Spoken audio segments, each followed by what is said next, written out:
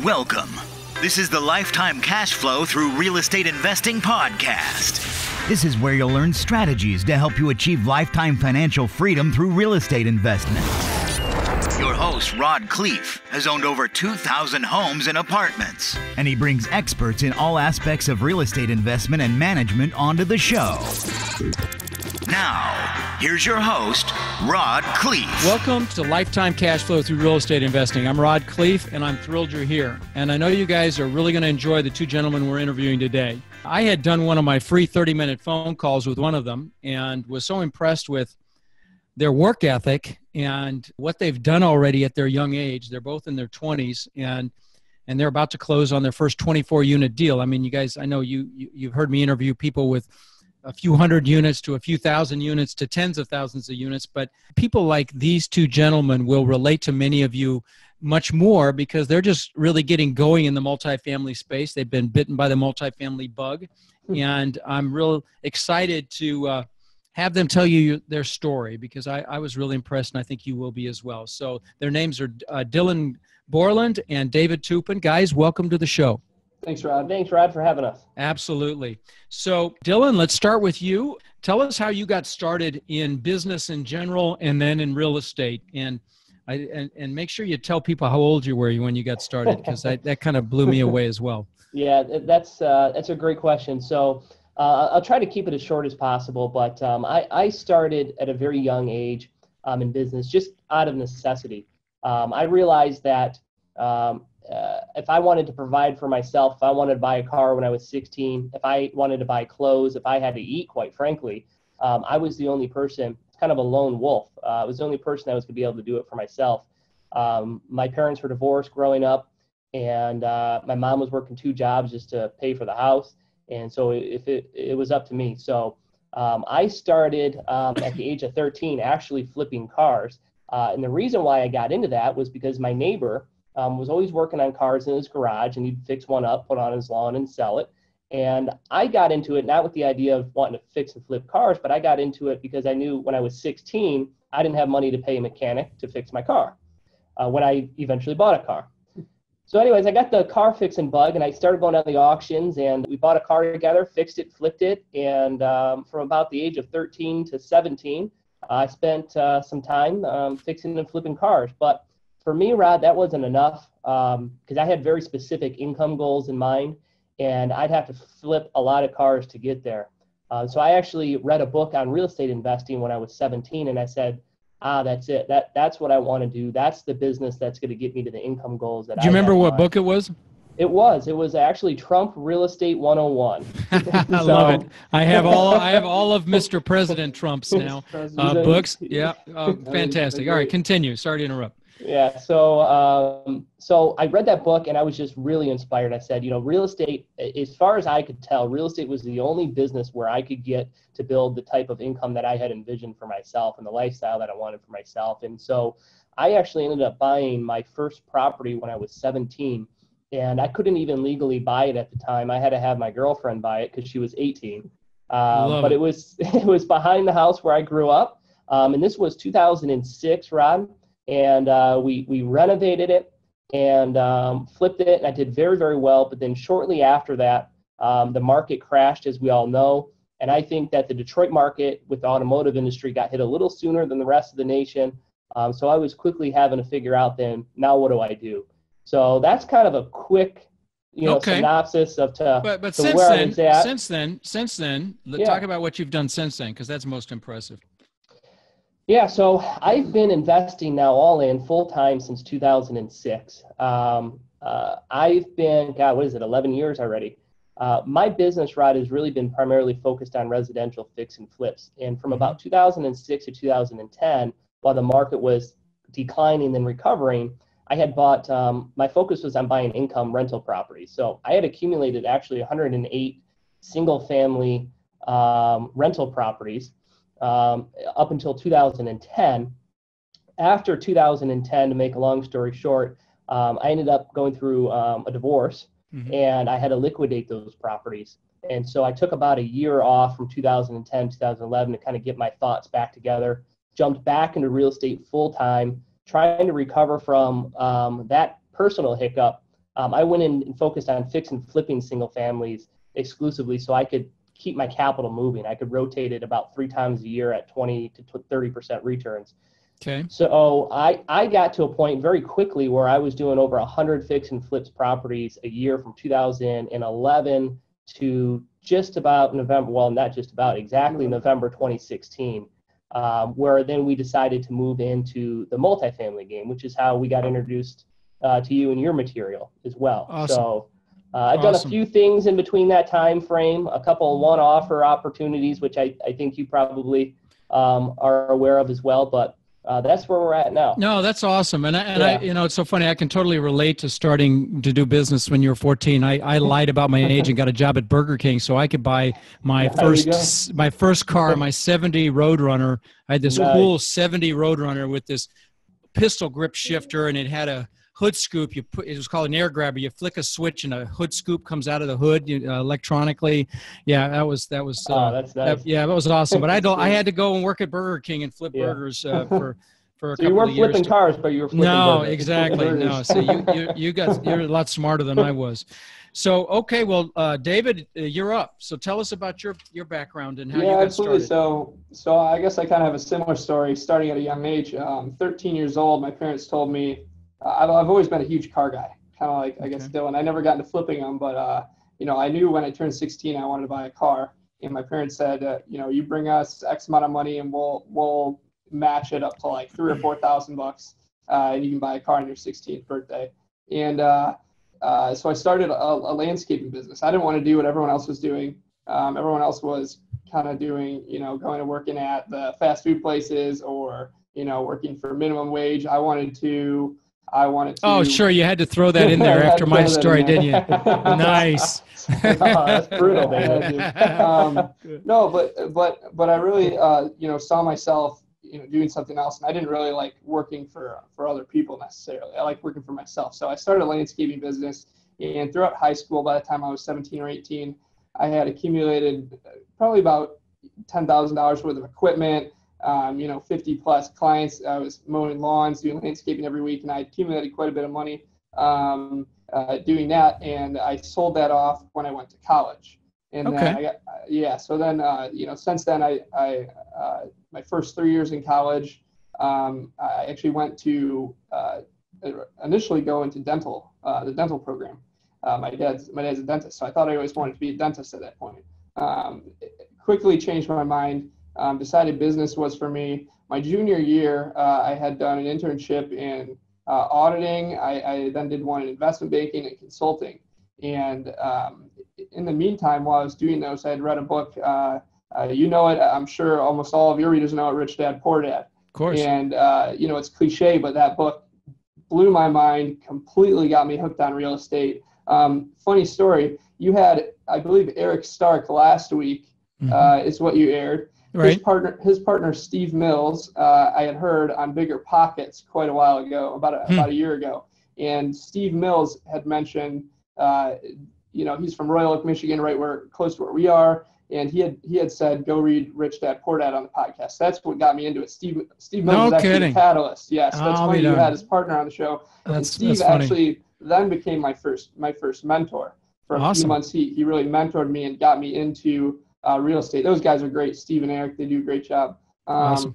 Yeah, so from there, I actually got out of my last internship and decided that working in the corporate world was not for me. I had some big job offers, and literally the day I got out of my last internship, I turned them all down. And I think you wrote down you were offered like $80,000, which is pretty significant starting salary, and you turned it down. From Michigan, Michigan, and I turned it down the day after I got out because I knew like Dylan, I had very specific income goals, and I knew I wasn't going to hit it by working for someone else. I knew that was only going to come by working for myself. Good for you. I'm sure that was a challenging decision because, when you're facing that kind of salary, in one hand, the bird in the hand versus, a dream and a goal. Exactly. That says a lot about, your goal setting and the power of you setting your own goals and realizing what you really wanted. I know a lot of people are in that same scenario, and I'd say for me, it was easy because I didn't really have much to lose. I don't have a ton of costs, expenses to live. I don't have a family to support. I know it's a different decision when you're at that point, but for me, it was kind of a no-brainer. If I take that leap now, I'm really not missing out on too much. I could always go back and maybe try for this. So that's how you justified it, because you were like, but it was never. what? But I had nothing to lose at the point. But Right. in my head, I was never going back. I never wanted to take that second option. My first and only option was to make it, and real estate was the thing. So awesome. And I read here that you did your first wholesale deal. And made 12 grand. And for those of you who don't know what wholesaling means, it's basically finding a deal and getting it under contract and then flipping the contract. So you made 12 grand, which is a pretty respectable wholesale deal. Yeah. So that was about within the first month of me, declining those job offers and going out on my own in real estate. And within that time, I had met Dylan a few weeks in, and through a mutual friend, and I had heard about him and a lot of the cool things he'd been doing throughout the community. He's kind of a rock star as far as fix and flip goes in the single family community. So I had a meeting with him, latched onto him pretty quick, got in, he took me in under his wing, kind of in a mentor relationship. I forced him. He forced me. Right. Yeah. Good. Well, So, good. And I know you did some flips after that together with Dylan and correct. Yeah. So he got acclimated. Yeah, so he brought me in under his wing, and a few weeks into coaching, Dylan actually kind of said, "Hey, you're not you can tell it best. You say it best." Well, yeah. So David originally sought me out to coach him because I do some coaching as well. I have a small amount of coaching clients that I work with, and I knew very quickly David was the exception to a lot of the rules, and I could tell that he was somebody who I needed to pull out of coaching pretty quickly and get him on board with me. Oh wow! Once I did that, that's nice to hear that, right, David? Once Awesome. I did that, he absolutely killed it, and he closed his first deal the first week, and did a deal a week after. Then he said I was done with the residential game. It's too small for me. And he's actually the reason. I had done 2 multifamily deals prior to meeting David, but I got very complacent in the residential business. Sure.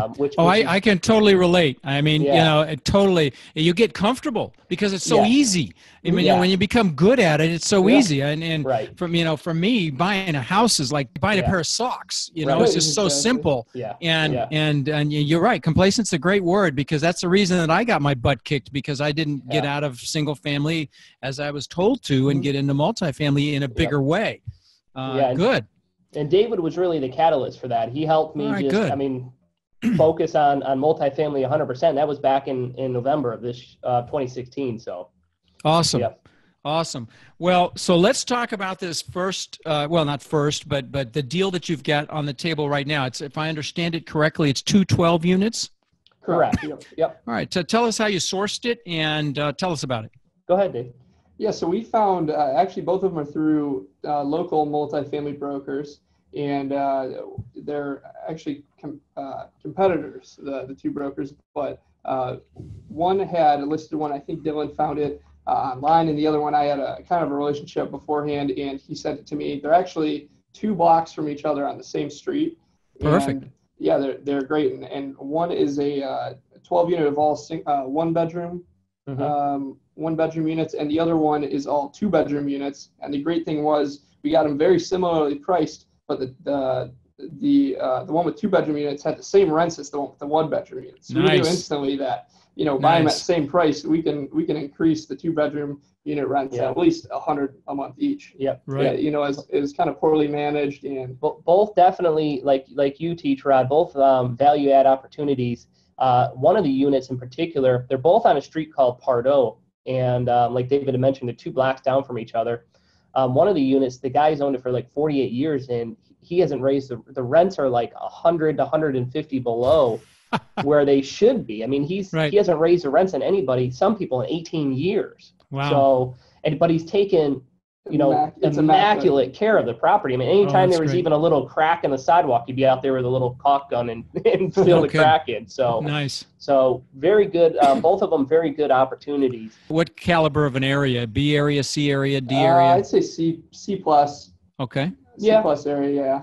Yeah, it's in Metro Detroit area, and it's a nice little kind of what would you say, a blue collar kind of working area. Yeah. Okay. Well populated, just outside of this area has a little downtown, so it's not the hood. I mean, you hear stories about Detroit, that, you know, a little hair raising. Okay. Yeah. Okay. Yeah. All right. The numbers. What are you paying, and what do you anticipate as far as returns? If that's something you can come off the cuff with. Yeah. So I think what we shoot for anytime from here on out when we're putting a deal together is we mostly aim for what our investor's going to get, and then we look at our piece of the cut. So one of these we syndicated, and the other one we bought for ourselves. So the one we syndicated, we do kind of like an 8% preferred return, and then a split on the back end of that. You know, I think it was, what was that, 80-20? Yep, 80-20. And we aim to get our investors at least 10 to 12% is what we shoot for from here going forward. Right. Okay. And with these properties as well. So like David had mentioned, both of these properties, one of them we bought for $567,000. One was $565,000. Okay. When we purchase the properties, what we look for is an overall 15% cash and cash return. First year. Obviously, and obviously it's leverage. So we'll usually model them out at a 70% or 75% LTV. Because we don't have very good, my business was always cash based for the last 10 years. We didn't have very good banking relationships, so I think we got hit harder than we should have on the banking terms. Okay. But they're amortized over 20 years, and we had to fight for that. Some banks wanted 15-year amortization and then 5% interest. So what that means is when we modeled the pro forma out on the back end, like David was mentioning, one I bought for myself, the other one we syndicated. On the syndication model, the investors are getting an 8% preferred, right? And then they're going to fall somewhere between 10 to 12%. Obviously, you know, if everything goes right, we're very conservative on the pro forma.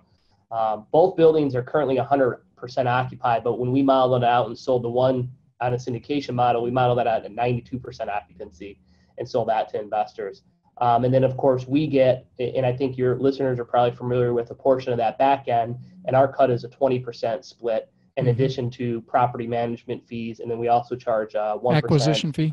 Did you do an acquisition fee as well? Acquisition fee as well, 3%. Acquisition fee and a 1% asset. 1% asset management fee yearly on gross income. I think we did 4% management fee on that one, property management fee, because we do have our own brokerage as well. And then 20% equity. Equity. No, that's great. And there's lots of ways, guys, that you can structure these syndications. The way they did it was really more fee driven. In mine, I actually carved the equity 50-50 and just hardly take any fees. So there's lots of ways. I mean, the fee income is fantastic. You know, when you're out there doing the due diligence and paying for third-party reports and spending your own money to evaluate these properties, those fees can really make a big difference. And 3 to 5% is the norm for acquisition fees. So you have no problem charging those. And you know, that can be a significant chunk to help you find the next deal. So that's a great model. All right, fantastic. You always talk about, and I know we might get into this later, but you always say, tell me about a deal where you got your butt kicked on. And initially we went into these planning, you know, we thought we were going to get an 80% LTV from the bank and a 30-year AM. We went in way, you know, not nearly conservatively enough. Let me ask you this. Do you have a balloon?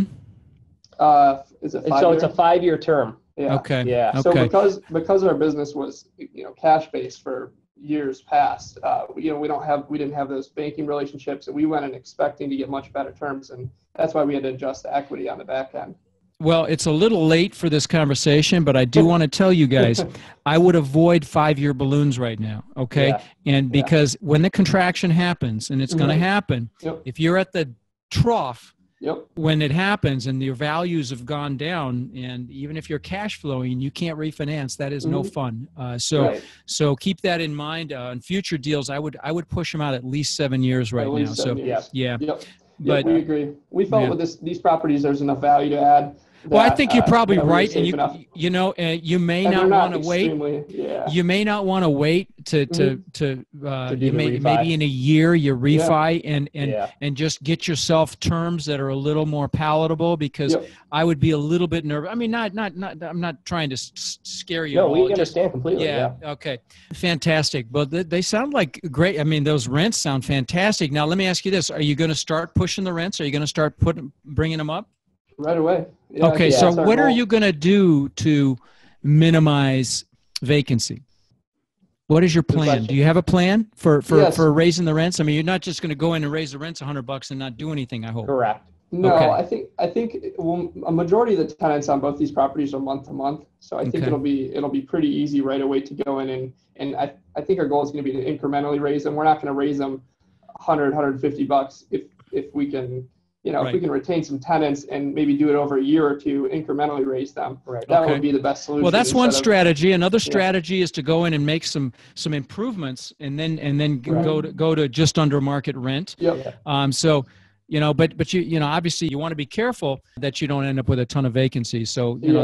that's always a give and take in this situation. So our plan on the syndication, we raised an additional 25,000, I believe, to Yeah. put right away. We're going to put that back into improving the building. It's not a huge, it's 12 units, so it's not a huge building. 25,000 will do quite a bit of damage on the common areas and update one or two Exterior, of the units. landscaping, balconies are going to get so refinished. our goal is Perfect. Perfect. Yep. Yeah. If they see you making repairs, that makes it a Yeah. whole lot easier to stomach. It's Yeah. Yep. particularly visible stuff, Yeah. paint, landscaping, things of that Yeah. nature, where they really see that, you want to improve the property. It makes the rent raises much more palatable. Good. Now, on the other side, we look for a value add on the other 12 unit. It's got this beautiful common space in it, and it kind of segues into the basement. One of the things that we were looking for to add value to that, and the bottom line we're going to add lockers. We're considering adding storage space because there's no storage space. So you've got some extra room where you could put in cages or whatever? Yep. Okay, Yep. perfect. So we're going to put in 12 cages, and we were looking at the cost of that. I think it was $300 for a 5x5 cage, but we could boost the rent to $40 to $50 a month extra.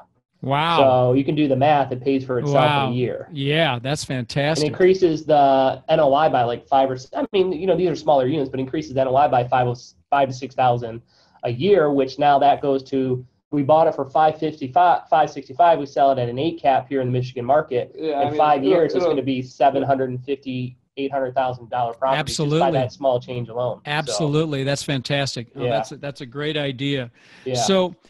So what's next for you guys? Before we started That's a recording, great you question. mentioned you've got some stuff. You've got some stuff in the hopper. Yep. What sorts of Yeah. things are you looking at? So for us, the biggest thing on getting these 12 units down is we like systems in this business. We're really big system guys. So Those of you listening, every business in the world Yes. is two Yeah. things: people and systems. Yeah. So if you want to have any scale, if you want to make things happen like these guys are making them happen, you've got to establish systems. Mhm. So fantastic. So what was huge for us is really getting that syndication model down, the system for due diligence, the system for financing, and we wanted to start small and then scale. So we have a goal, just more specifically over the next 5 years, to acquire 100 million in multifamily assets over the next 5 years. So we broke it down to 20 million a year. Now we're not in a rush to get there because we don't want to make bad investment decisions, right? Right. But I think it's important to set that goal. Sure. So right now, going forward, like David had mentioned, these 12 units were more so training wheels for us to get those systems established, the syndication process, the raising the capital process, the management process. But we found out very quickly there's a lot of things we did wrong, right? Such as the 5-year term on the mortgage. But so going forward, though, we also realized our time and energy same amount of time and energy could be spent on bigger units with bigger profits, bigger returns. So we made a goal now to look at anything 80 units or above. I see. And so a lot How of are you going to properties- how are you going to take that down? Are you going to bring in a sponsor, or are you going to be able to do it yourselves? So that's a good question, Rod. So I have, just from being in the fix and flip business, I have a good amount of, I guess, what would you call it, financeability myself. So I think anything up to, like we're looking at a 96 unit now in Michigan, which is about a $4 million acquisition price. That's something that I could take on myself. But going forward, a couple of the other properties we have are much bigger than that. We're looking at a 20 million acquisition, a $50 million acquisition. Those are some of the properties we have in the hopper. And yes, we have sponsors lined up and equity people as well. So what we've also been doing during this process is David's kind of been working on the due diligence, but I've been working on aggressively lining up and having conversations and building relationships with not only sponsors, but also equity participants. Sure, investors. Well, sure. Yeah, so that they're ready to go when those opportunities come up. So are you going to do individual syndications for each property, or are you going to do a fund, or what's your plan for raising equity? Yeah, good question. So we're going to do it on a per property basis. I did, and I started in 2016, and I think you probably had this in your notes, Rod. I raised a fund in 2016. It was a $28 million fund. I raised it in 90 days, and I actually gave all the money back because we realized that model was not what we wanted to do. And in essence, I would become an employee in that scenario. And our goal with these investments is long-term ownership. So we have plans in place to cash out the equity investors and keep them for ourselves indefinitely. So you're structuring these so you actually cash out your equity? They don't stay in with an equity piece? Correct. Yeah. David and I want to own these assets for ourselves 100% at the end of the year or at the end of the term, which typically is a 5-year term. So, so that's really only achievable if you have, a really good value add deal, as you know. Right? Sure. If you've got to pull them out or. They've got to have the returns for that to make sense. Where they're really acting more as lenders. They're acting more as debt than. I mean, in a way. It is. In a way. I mean, you could certainly, because their return will fluctuate. They're investors, but mine is a little different. My fund, and I'm doing it as a fund, and it's primarily for mobile home parks and smaller apartment buildings right now. Yeah. But my game plan is to refinance and get the investors their capital back, but they stay in the deal. They stay in the deal, right? Yeah. So right. But listen, I love your MO. I mean, that's a great way to do it. If you can find people to do that, that's a great way to do it. Yep. So good for you. Well, let's talk about management for a second. Now, I'm a big proponent in self-management, and I would say, and there are arguments both ways. If you're locked into the management, a lot of times that can take away from your acquisition energy. Sure. Are you guys planning on? You said you were going to charge a 4% management fee, so I'm assuming you are managing. Correct. Yep, we're going to be managing everything here in-house. Okay. Yep. And you'll be managing the managers, basically. Managing the managers, absolutely. So on that 24 unit, maybe you take one of the units and somebody gets half off their rent, and they're responsible to check on both buildings every day, set up some systems there to make sure that somebody is picking up the trash and taking care of it. Common areas clean, pick up the trash. Yeah, absolutely. Correct. Okay, fantastic. And I think one could do both buildings. But you got to make sure, though, just from experience, that the other building doesn't become a stepchild, because take it from me, sometimes it does. So how did you get the financing for those two deals? Did you just go to a local regional bank? That was a good question. So, we started off with a referral from the seller's agent.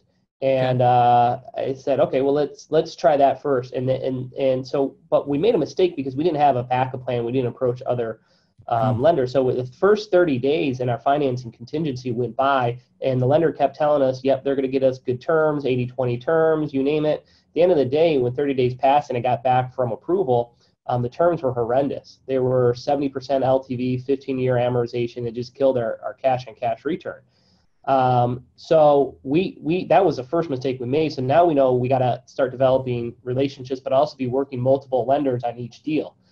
And I will caution you on that. You want to be careful, particularly if you're working with brokers. If you work with a broker that goes to multiple lending facilities, you can get a bad reputation if you've got multiple brokers working at the same time. So it's really kind of you got to be very, very careful with that. So that you don't. Bank. Yeah, but if you're direct to bank, then you're fine. Yeah, we've gone direct to bank, and we've also been, I don't know if it's good or bad, but we've been fully transparent with the banks as well and told them, hey, we made a mistake, but now just so you know, getting involved, working with us, we're working with 2 other people that are working on the same project as well too. At least on these deals, because we had to catch up ground. We were 30 Oh, days sure. behind. No, We okay. dropped So the you ball. did that on those deals, and I understand that. I will tell you, if you go into a deal saying that, you're not going to be on the top of the stack.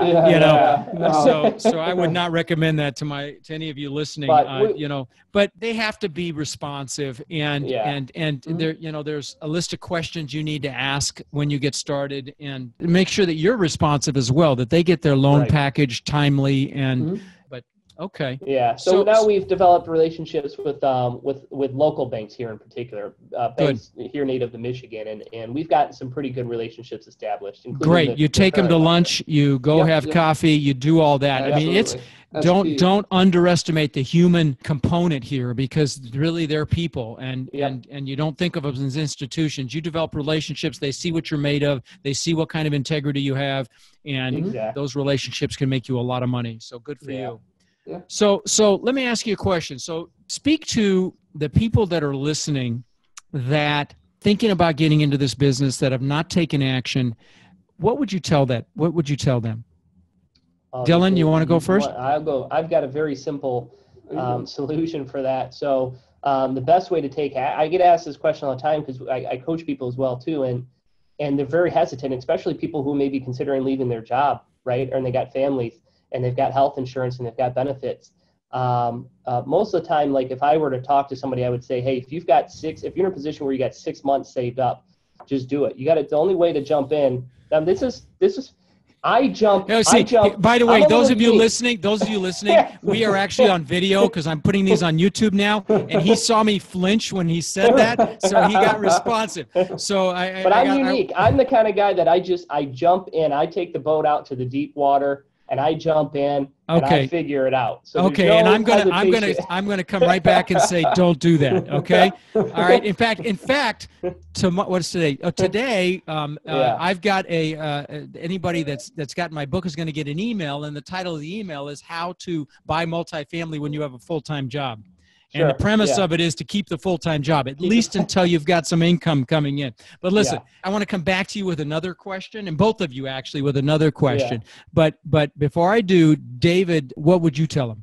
Like anything, you have to take that first step. Most people, the biggest thing is taking the first step. They're scared to get into their first, whether if you're going in residential, your first wholesale deal, your first single family rental, your first fix and flip, even your first multifamily. I would say you learn so much just by doing it. Right. You're really holding yourself back by, I think you should educate yourself beforehand, but some people take it a little too far and they take a year, 2, 3. They take too long. You have to jump into it. And like you call them seminars, we just had our own seminar. He's been investing for 10 years. We just had our own seminar just doing these 24 units. And it's an awesome learning experience. You just have to just jump into it and you just do it. Like Nike says, just do it. Okay. Some people get what we call analysis paralysis, and they want to figure everything out ahead of time. And that's all I'm saying is just, at some point you just have to jump in and you'll figure it out as you go. Yeah. I couldn't agree more. And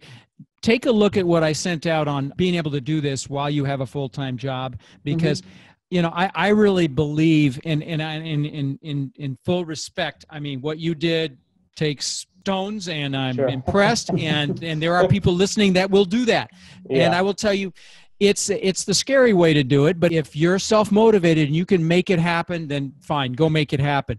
But I will also tell you that it's easier to get financing if you've got W-2 income. Sure. It's you can save more money if you've got W-2 income. And frankly, you're typically working 40 hours a week, and there's a whole lot more than 40 hours in every week. So, I've interviewed people that have made mega million fortunes on the side doing this business. You got your 9 to 5, and then your 5 to 9.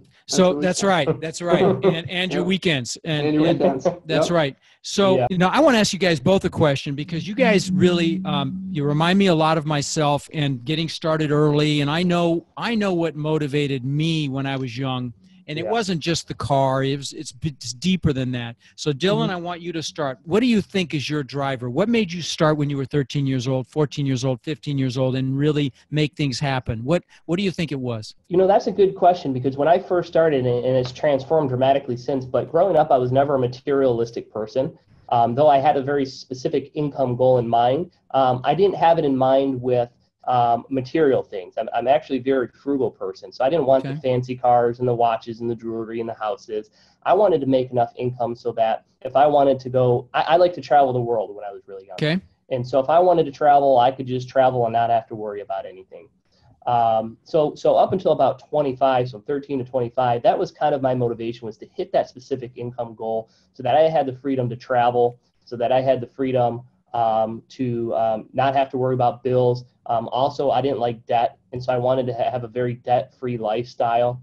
And so that's why I wanted to hit that income goal, is to have that flexibility to be able to travel the world, experience the world at a young age before I had a family, and then also to be able to live a debt-free lifestyle. So that's what was important to me. At 25, though, my life kind of changed, and I actually, now I'm 30, just turned 30. Oh, you're 30. Okay, I thought you were still in your 20s. Okay, I misstated. Okay. 30. Oh, congratulations. All right. I had my first child 2 years ago. Oh, so nice. he just turned 2 in February, and that's my biggest why now. Sure. You think you know love until you have a child. Oh, and right. It's unbelievable. So just anytime I think about him, I'd do anything for him. Sure. One of the apartment buildings that I'm actually buying, I'm naming after him, kind of as something that I always wanted to do. So, Awesome. But he's my big why now, because I want him to grow up and see that anything's possible. And if you put your mind to it, you can achieve it. And the best role model for him is going to be myself, leading by example. So I would say that's my biggest motivator right now. Okay. How about you, David? Yeah, so I mentioned this actually the first time I met Dylan. We talk about goals a lot. I write my goals down every day, and one thing I always write, good for you. and always been a big part of my life, is philanthropy.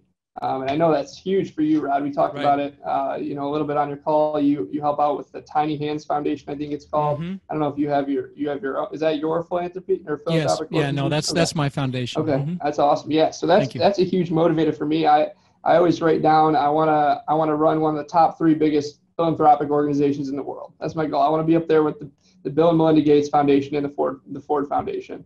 So that's really what drives me every day. Are you giving back now?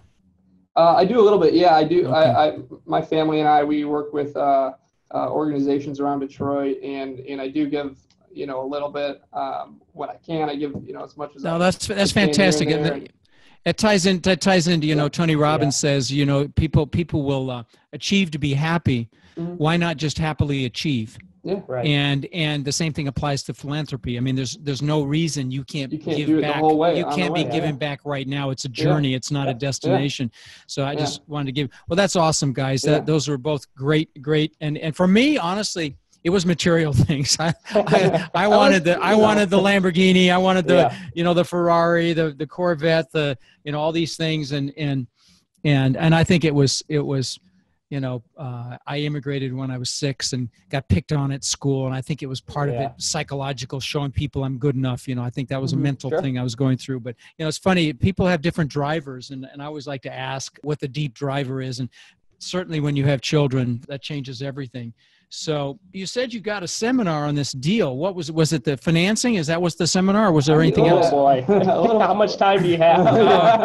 Let's hear it. Just because it'll probably add value to the listeners, so they don't make the same mistake. So what happened? Yeah, a little bit of everything. So we went in with our deal modeled out, investor splits, the syndication model a certain way based on the financing terms being at specific rates, specific amortization, specific loan to value.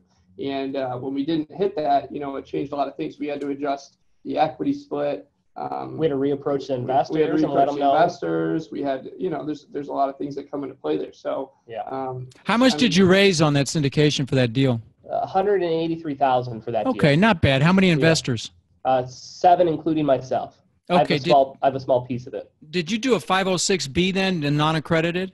506C. So accredited. Investors. So they're accredited. Okay, good. Okay.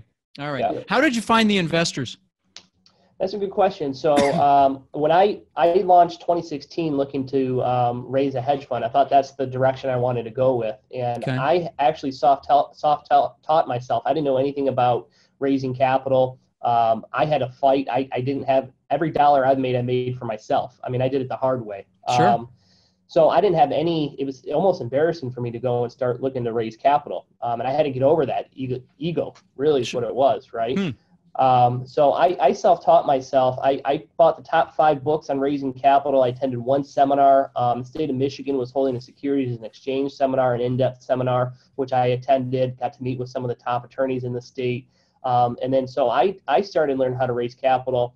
And I did it through what we call, and you're probably familiar with, multifamily, single-family offices, institutional investors, and you're talking about family offices. Family offices. Yep. So you raised it from family offices? From family offices and high net worth. Because those are small. That's a small raise from a family office. Family office. I mean, for those of you that don't know what a family office is, they're typically hundreds of millions of dollars under management for a particular family, a celebrity or a great business person, sometimes even billions of dollars. And so, so I raised the hedge fund from family offices. In particular. Got it. And so that's how I got started with developing those relationships. I thought we were talking about the 180 grand. That seemed way too small for family office. Yeah. So no. So then when I went to the 100, and some of those people in that raise were high net worth individuals.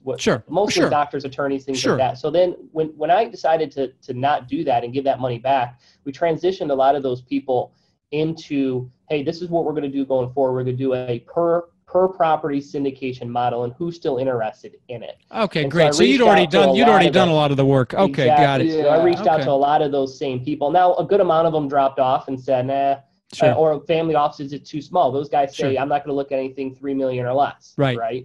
So, so the $183,000 was raised. I had a $50,000 chunk in myself, and then the remainder was raised through doctors, attorneys, other real estate investors. Okay, good. Local. Good.